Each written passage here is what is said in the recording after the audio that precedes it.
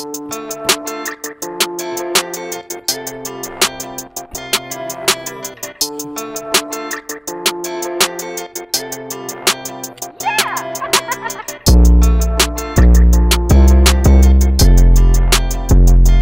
guys, we're back, and this time I finally got my man Patrick Williams with me. I promised y'all I was going to get him on the show with us.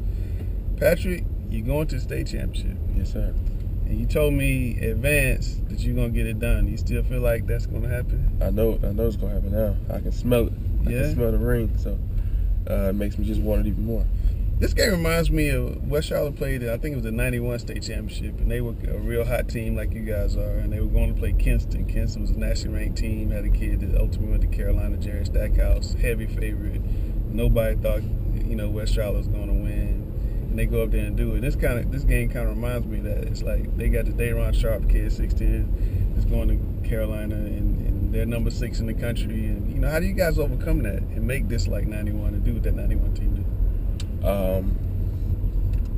You just don't worry about who they have or what their rank is. Yeah. I mean, at this point, everybody's even. Everybody can lose, anybody can win. So we just gotta go out there and just play like we know we can play. What got into you guys on Saturday? When your regional championship game is 18-14, I get one score, and then the next time you guys are up 30. Right. So what happened? How did you guys explode and win 85-51 over a really good Winston-Salem Reynolds team? Did they come back from 16 down to beat Morris Park in the fourth quarter? Coach Kobe called a timeout. We knew that we had to play better defense, limit them to one shot, and just get rebounds and then wait on the offensive end. Not take bad shots, not take forced shots, but shots out of the offense, layups, get in the paint. So we did that. We knew that we had to win that game to get to where we want to get to. So that when Coach told us what we need to do, we just trusted him. And we just did it. But you never thought it was going to be like that, did you? Oh, no.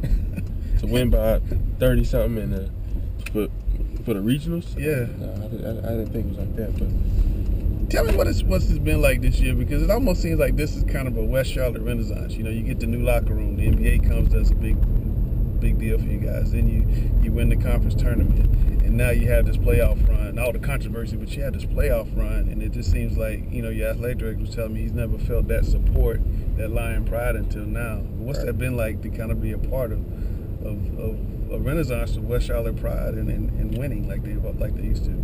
It's been crazy.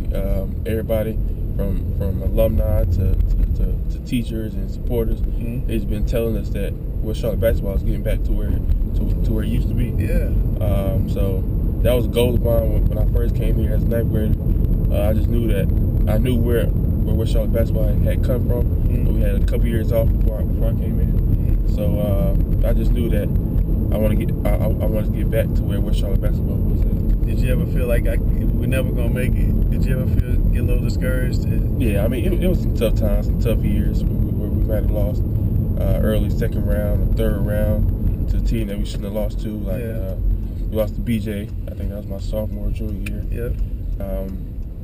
So I mean, losing is always gonna be tough, but I know that next year I could always come back and do better. But that is some of the best food in the world in that place, man. Yeah. Oh my God, the cafeteria in the House of Prayer. Oh my God, different. But the knock on you has been doesn't play hard, not living up to his potential.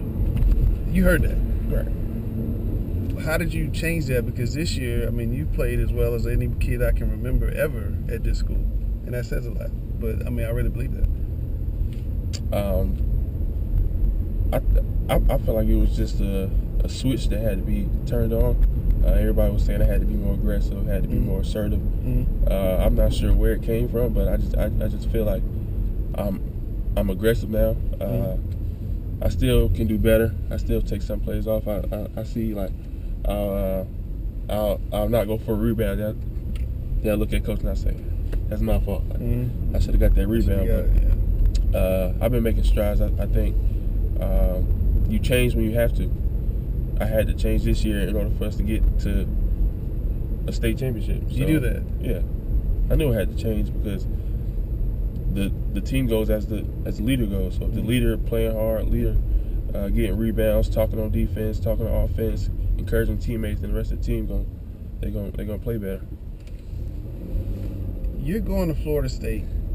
Most kids is a top 40 recruit, 6'8", can do all the things you can do. I mean, you're like I call you a unicorn. I mean, you got that new age game. I mean, you're a guard, you're a center, you're a forward. I mean, you're whatever you need to be. And oh man, the West Charlotte Center.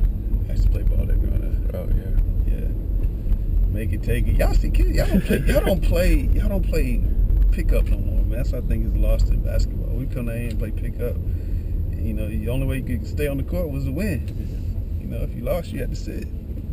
So you didn't want to lose. It just taught us, you just never, ever wanted to lose. West Charlotte, man, that's where Steph Curry used to come over. His dad would drop him off at the West Charlotte Center.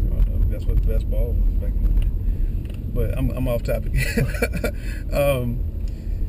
You do so many different types of things, and you're a top 40 recruit. And I guess a lot of people would say, well, how in the world is he not going to Carolina or Duke or even Wake or State? Why not those, and why Florida State? Florida. Well, first of all, Coach Ham gives you the freedom to do whatever you can do. Mm-hmm. If you go there and show him you can dribble, he's gonna let you dribble. Shoot, he's gonna let you shoot. Mm-hmm. So I chose Florida State because I knew that ultimately I want to get to NBA, and mm-hmm. to get to NBA you got to show each and every. Well, you got to show that. You got to show everything you can do. Right.